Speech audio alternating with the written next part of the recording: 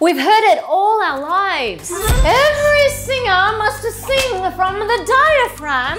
If you want to be a good singer, you have to sing with your diaphragm. Squeeze your diaphragm. But how do we sing with our diaphragm? Often when singers try hard to sing with their diaphragm, they tighten their tummy muscles, which causes constriction in the throat, strain, pain, and singing out of tune.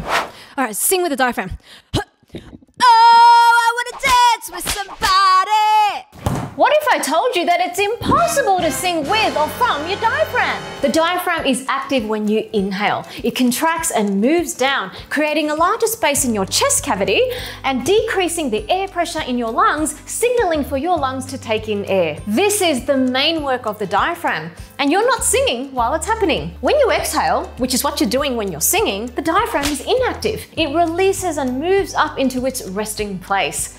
While you're singing, the main muscles that are at work are your abdominal and ribcage muscles. So when you're singing, your diaphragm kicks back, relaxes, and is having a margarita on the beach, which is why saying singing from the diaphragm or with the diaphragm is quite the myth. So you mean I've been lied to my whole life?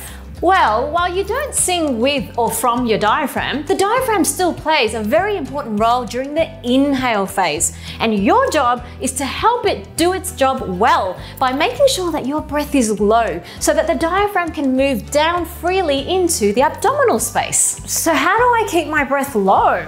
A low breath is one that expands the tummy and the ribcage when you inhale without recruiting the muscles in the chest, neck, and shoulders to help, because that causes more tension. Here's how to do it. Step 1. Practice your low breathing lying down. Lie down and place your hands on your tummy. And take a calm breath in for 4 counts. 1, 2, 3, 4.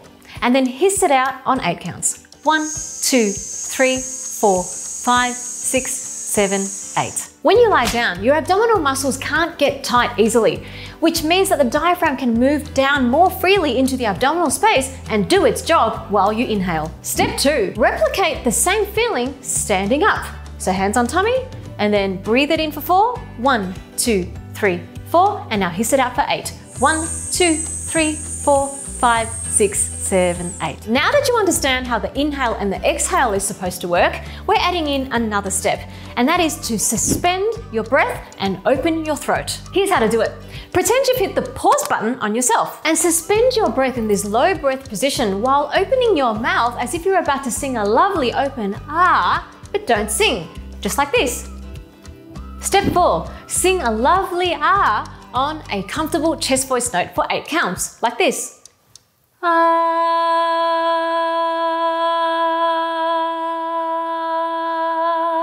So in summary, the full exercise goes like this. Low breath in for 4 counts, open suspend for 4 counts, then sing out on an ah for 8 counts.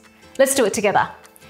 In, 2, 3, 4, open suspend, 2, 3, 4, and sing 2, 3, 4, 5, 6, 7, 8. Songbird, I am so glad that I got to bust the singing with the diaphragm myth today. And if you want the full extended version of today's video customized to male and female range, you can check it out for free now by taking the 7-day free trial of the Songbird Tree Vocal Academy. Just click on the link below now. And now it's time for you to learn about the top 3 most common singing mistakes and how to fix it with this video here. And Songbird, you know, I'm always believing in you, so why don't you get out there, get grounded, take flight, and sing.